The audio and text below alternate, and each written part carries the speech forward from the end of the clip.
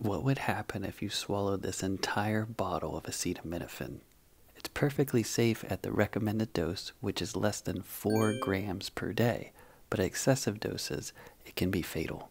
Considering the toxic dose of acetaminophen is only 7.5 grams, that bottle would have 50 grams in it, putting you well over the safe dose.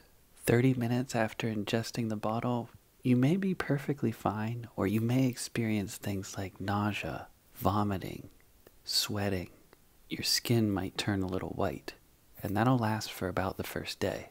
What's really weird about this toxicity is 24 to 72 hours after ingestion, you may actually start to feel better. More than likely, though, you'll start to feel pain in your upper right quadrant where your liver is. If you were under the care of a hospital, your blood levels would show a lot of liver dysfunction. 72 to 96 hours after ingestion, things start to get way worse again.